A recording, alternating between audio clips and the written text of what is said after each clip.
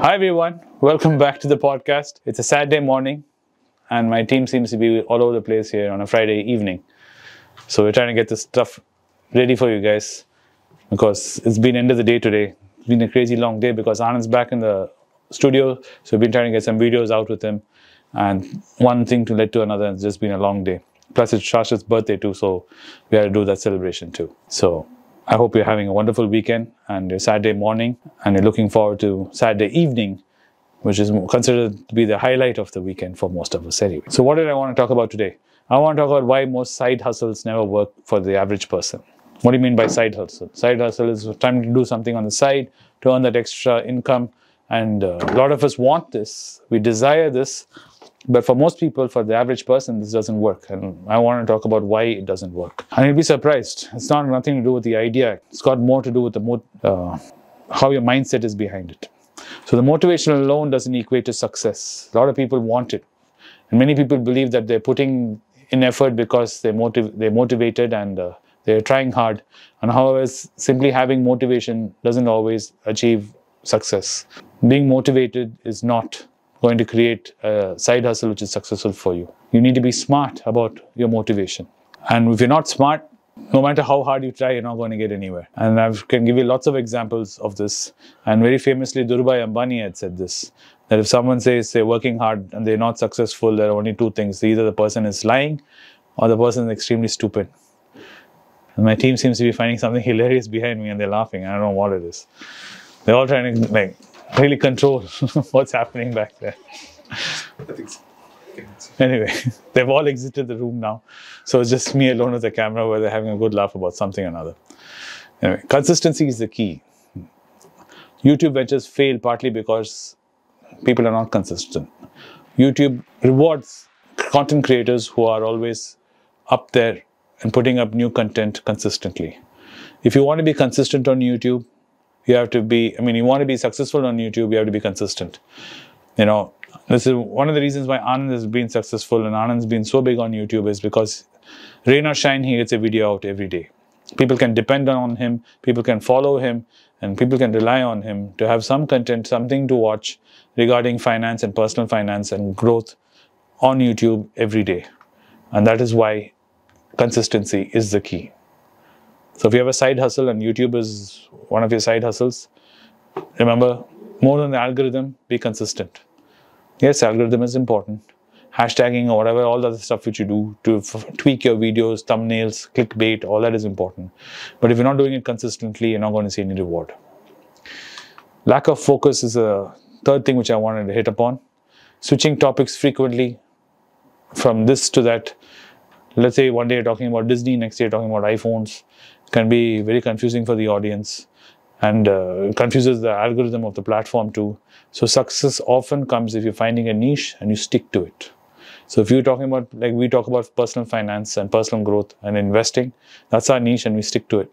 You don't catch me talking about music, you don't catch me talking about movies or talking about cookery or interiors or how to do interior decorating or how to do cooking because that's not my niche and it'll confuse my audience and it'll confuse the algorithm and basically it will start ruining whatever effort you've made. So you find what you're good at, your niche, and then you hone it. You sit and sharpen it. Like how you see people sharpening knives.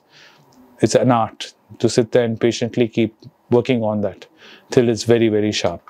So keep that in mind. Stay focused on what you're doing. Understanding the platform is essential. To be successful, you must invest your time to understanding the platform.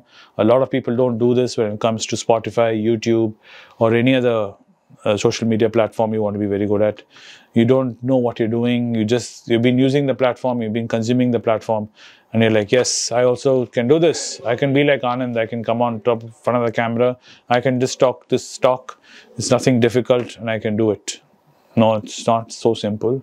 I would suggest that you spend some time understanding and learning the platform, how the platform works, and how you can offer your talent to your audience through this platform is critical. So if you don't do that, and if you don't spend some time actually studying and learning about the platform, you're going to spend a lot of time wasting initially and getting very frustrated, seeing no success, wondering what's happening and why you're not seeing anything. And it could be something as simple as not putting thumbnails.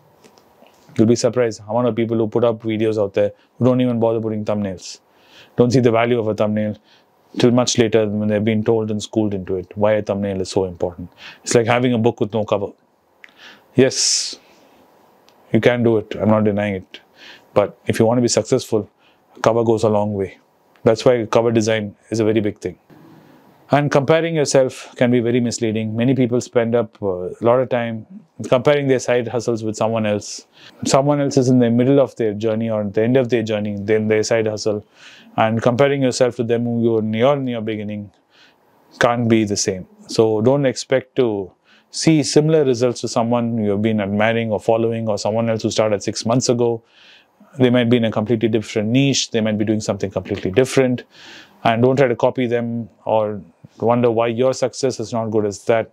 Each individual person has different kind of success, and it's completely based on your effort and what quality of your content, what is that you're offering.